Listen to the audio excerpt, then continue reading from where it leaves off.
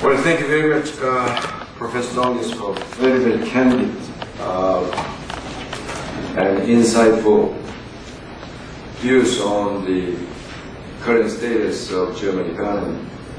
As I said at the very beginning, I think we can draw many valuable lessons from the Professor Donges' lecture this morning, which is very, very well summarized some of the problems facing German economy today. Since we don't have too much time left for question and answers, I will have to limit to the number of questions which were submitted by the question sheets already. I will ask Professor Donges on behalf of this question submitted from the floor. The first question regards the Chancellor Angela Merkel's deregulation the efforts.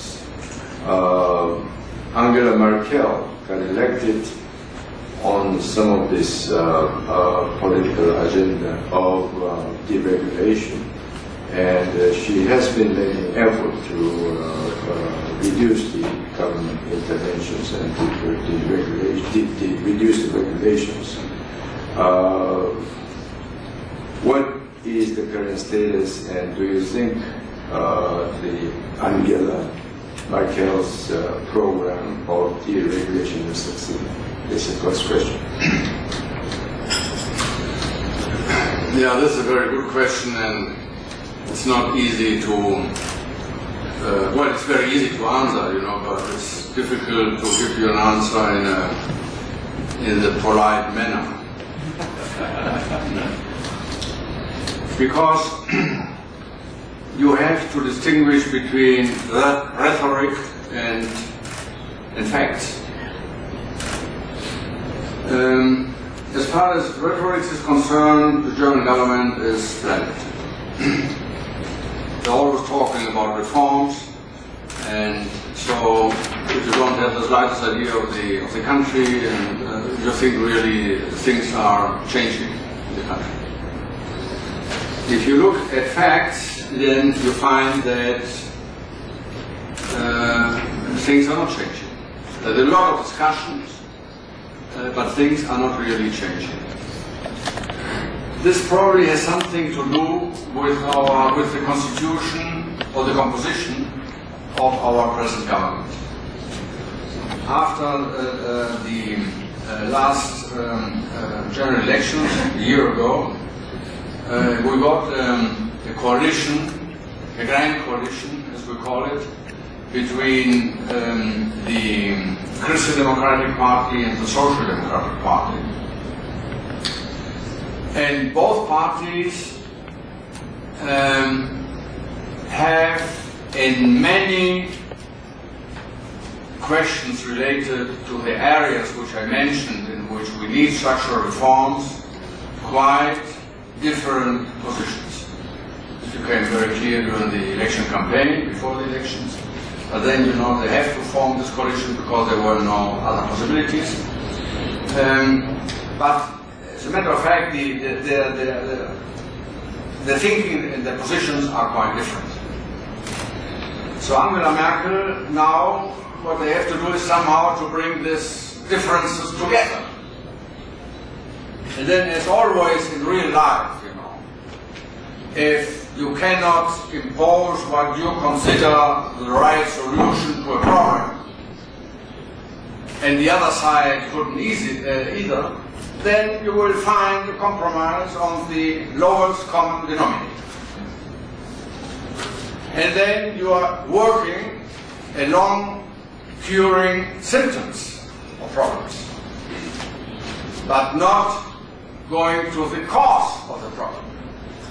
If you go to the doctor because you have a disease of someone, of course the doctor can give you something to cure the symptoms, but you may be more interested in being really restored in your health, and then you may be to make it another therapy. This is the problem in Germany.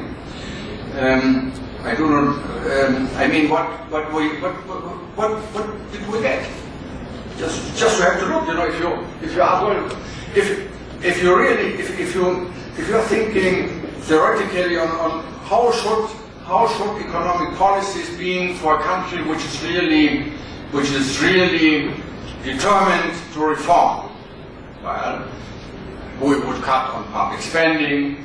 We would consolidate our public budget. We have very high deficits in our country. We would remove the welfare state. We would reduce subsidies, and so on. And what are we doing in Germany? We are increasing public spending. We're increasing new government debt. We will increase value-added tax from 1st of January next year by 3 percentage points, from 60 to 90%. 3 percentage points at one stroke. This has happened nowhere in the world, never. 3% just, because the government needs more revenues. As far as subsidies are concerned, we only reduce tax exemptions and this sort of things, but we're not going to financial subsidies. They are considered as something which cannot be reduced, and so on. And so we are not doing any reform in the labor market. Absolutely no reform in the labor market. I mean, I could now talk about 1 hour, what rhetoric means in economic policy. And sorry, we have here a representative of the German embassy, but you can tell well, thank you very much for very candid view on that question. Now, this question is a little different one, and also very important question for Koreans as well, because it's with regard to our policy toward North Korea. This question posed this way: conventional view of the economic aspect of Ostopolitik, which is giving various cash transfers to the Eastern European countries, I suppose, including East Germany. The conventional view of the economic aspect of Ostopolitik holds that it served to reduce tension and laid the foundation for eventual unification for Germany. However, some revisionist historians maintain that the transfers of funds merely helped shore up the East German regime. At the same time, the Warsaw fact adopted a worse aggressive stance toward the West. What is your view on this? Suppose since we have similar power situation, I think that's some implication for us as well. Well, in times in which, in pre-unification times, this really happened. There were some financial helps to the government of the former German Democratic Republic, and I personally do not know exactly, or I cannot say you something fundamental on this, whether this really has reduced or not tensions, because whether or not there were tensions at the German demarcation line, this was not decided in Bonn. This was decided in Washington and Moscow, I think. I don't know. But well, it may have somehow at least to reduce tensions. In the post-unification area, there were similar considerations saying that, well, if we make transfers, this may help people in East Germany to take a positive attitude vis-à-vis the future. and this also may reduce tension somehow. But this, I think, has not happened in the way we expected. I think that somehow the country is still, we're still two countries somehow. We're divided, at least mentally. And this can be traced perhaps to the fact that at the beginning of the unification process, many hopes were created by the government, in the sense that, as I mentioned, that East Germany would catch up very, very rapidly, and this was not really based on good economic theory. You may know all the rule of Barrow on economic growth, which shows us, and this is based on empirical studies, that it takes a long, long time to reduce differences in per capita income between two economic regions. It can take, for example, 20 to 30 years. This may apply also to Korea. Sometimes you have to get an education. 20 to 30 years just to reduce the initial gap of per capita income, let's say, between Republic of Korea and North Korea, just a half. And this is also true for Germany, although the differences in per capita income at the beginning of the process were not as wide as probably they are between this last year of Korea. But nobody, we were all very euphoric, I myself included.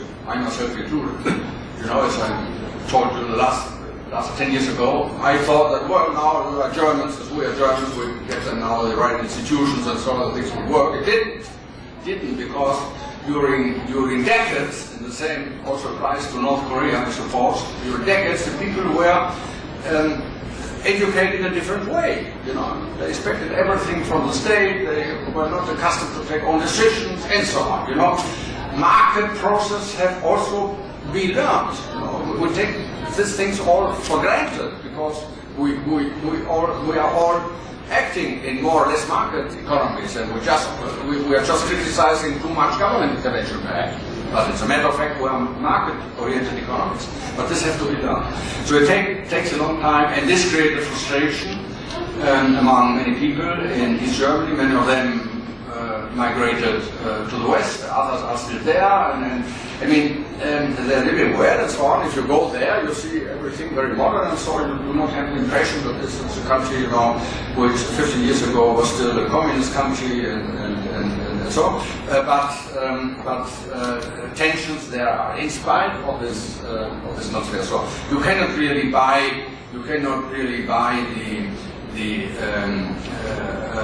sympathy or something like this just by making transfer quite on the contrary. You may get even a dilemma. People sometimes talk about the Samaritan dilemma. You know, if you help people, they will hate you. You know, just because you're helping them. This is so. One has to be careful of this. But having said this, it is absolutely right, you know, to make transfers as such. Because otherwise it's very difficult to get this conversion process done. Perhaps it would have been better, and this is something you can learn, not to put so much emphasis on consumption, but to make it sure that you get this transfers into investment activities, in reasonable investment activities, and in that way to improve the potential output of the economy. But transfers as such have to be done. Well, in relation with that, what kind of advice would you give to Koreans?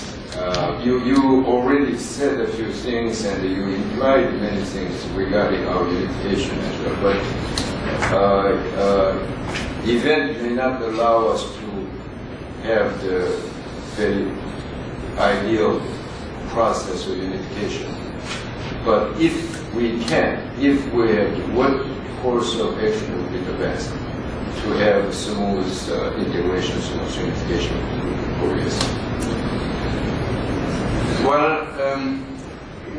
one thing which I consider important, I don't know whether it's possible or not, but one thing which is important is to have a continuous follow-up of the economic developments in North Korea.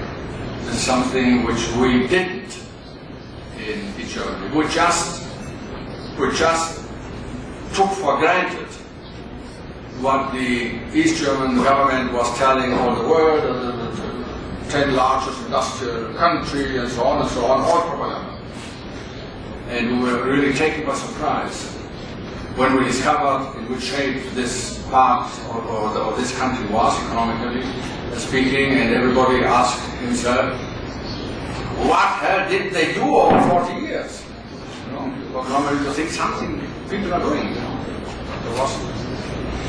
So it's important, you know, if it's possible to get access to information, to data, to analyze this constantly in order to make sure that there are not wrong hopes or something. This is one thing.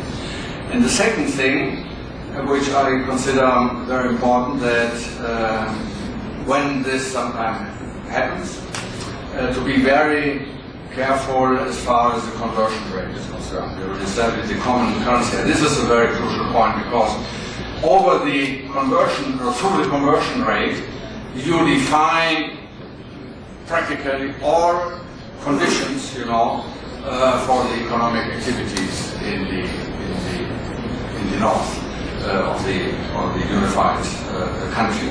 We made it wrongly, as I mentioned. Not the economists all will make our calculations and so, but the Chancellor, it was very interesting, by the way, while the President of the Deutsche Bundesbank and the President of the Eastern German Central Bank were negotiating what would be the most reasonable conversion rate. They were negotiating in East Berlin. At the same time, suddenly our Chancellor showed up in television and said, 1-to-1. So maybe that if unification in Korea happens, send your president on vacations. to make sure that here the technicians, because this is a technical issue, but it's very important, and it's not an issue which you can, on which you can decide just by political thinking or political desires or things like this. This has to be done very, very carefully. If you build a car, you know, you cannot let to the Prime Minister to decide, you know, how a car should be built, you know. Then please don't buy it. Don't buy it, you know. If you decide we don't want brakes or we don't want this, or there are some things in the economy which cannot be just decided just by feelings. You have to be very careful. Okay, thank you. This is the last question, since we have to end at this point, and actually Professor Dong has to fly back to Canada this afternoon. Actually at noon. We have to release him pretty soon. This question regards, I think you partly answered this, but it says, Germany was a role model of EU countries, and Korea was a role model for the Asian countries as well. But both Korea and Germany are not doing very well, so no longer they are benchmarks for other countries. In his view, the basic cause of this phenomenon is the populism and the lack of leadership. Do you agree with him or not? This is his question. And another thing is more technical, that is that you did mention this, the German export boom. I mean, the export is doing still very well, but do you think this has to do with the depreciated, the real effective exchange rate? And this is, in addition, in your presentation, you didn't mention so-called co-determination system at the corporate governance level. As you know, economists, I mean the journal Economist, the weekly journal, some time ago dealt extensively this aspect of the corporate governance, and their contention was that this is one of the key reasons why German companies have problem and maybe go out of Germany. And Angela Merkel tried to, I remember, when she went to labor union leaders, she tried to reduce the number of the labor union recommended supervisory board members for big corporations. Do you see how you see it on this co-determination system? Do you think it has a lot to do with German underperformance today? Well, the co-determination system has, the German co-determination system has proven that at least it has not become an export article. Nobody in the European Union has adopted it, in spite of the fact that trade unions in Germany used to say that it's a great thing because, again, you know, it contributed to reducing tensions within the firms and so on and so on and so on. I myself, I'm a member of a number of councils in firms. I have made my own experience with this co-determination. And I can tell you that trade unions, when they are sitting there, you know, they are. I never understood what they're really doing. You know, they're doing something for the organization, which may be good, but they're not really doing something which is good for the company and for the jobs in the company. The intervention of the Chancellor Merkel was in the right direction. I mean, this is true, but here again, this will not change anything. You know, but one thing is that you will there give a speech and so, and okay, you get the capital letters in the newspaper. She has mentioned something which is important because this is part of our over-regulated labor market, and it should be changed somehow. But in the coalition agreement between the two parties, this is expressly excluded. But on the contrary, it said it's a very good thing, it should be conserved, and so on and so on and so on. Now this is not something which creates serious problems for the companies now, because the companies, as I mentioned, disconnect from this sort of thing. They just go abroad. We pay for it. We pay for it in terms of less employment opportunities. The finance minister pays for it, less revenues, tax revenues and so on. Because just companies say, okay, if we have these problems with co-determination and other problems which I mentioned, taxes and so on, then we go to Poland or somewhere else, you know. So the companies can change this. Now, populism and lack of leadership. Here again, you know, we have this disconnection between firms and politics, but of course, I think that countries need leadership. In the European Union, we even have the impression, or I have the impression, that there is a lack of leadership in the whole European Union. In the past, you know, we always get this leadership by France and Germany, starting with de Gaulle and Adenauer, and later on Valéry Giscard and Chancellor Schmidt, and Great Britain, when suddenly they got Margaret Thatcher at the time.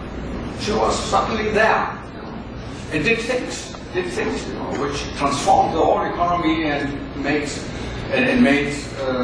this Great Britain from a very slow-growing economy to a dynamic economy. At that time, everybody was talking about British disease. Today, everybody is talking about German disease, but nobody is talking any longer about British disease. But this was just luck, you know. While normally in a country, Korea, Germany, it doesn't matter, you cannot have this leadership. And you cannot hire. This is the difference to sports. In soccer, you know, you can hire a good trainer for another club. You hire them and you make a champion. You know, but in politics we do not have this, not yet at least, the system. You know, that we pay for something who is willing to dare something and bring it at home in order to make the report. And so we have to live in this imperfect world as it is. But it is a problem. Populism is a different thing.